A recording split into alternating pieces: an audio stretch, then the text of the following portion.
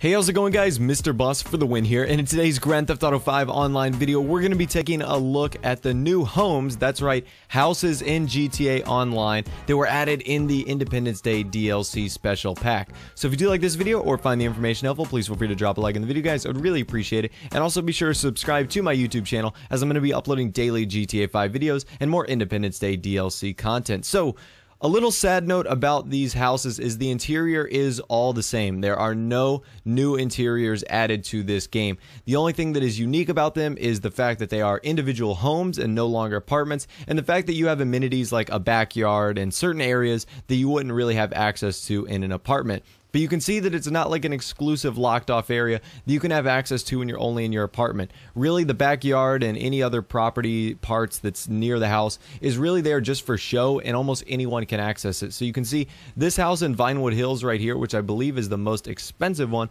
has a nice backyard area, has a great view of the city, has a pool and some umbrellas, but basically anyone can just walk up and go in there. It isn't exclusively to that apartment owner, which is kind of a downer and kind of a bummer. But still, it is cool that we can now own homes in Grand Theft Auto Online. I know a lot of you guys were, patiently awaiting that, and patiently awaiting the fact when we were going to branch away from apartments and hopefully move into houses. And a lot of you guys got your wish right here. So we're going to be taking a look at these 7 homes. Again, they range from around, I believe it's $175,000 all the way down to $118,000. And really, they either vary from 6-car garages to 2-car garages. The very low-end ones will only have 2-car garages, mainly because they are trailers up in Sandy Shores and Blaine County.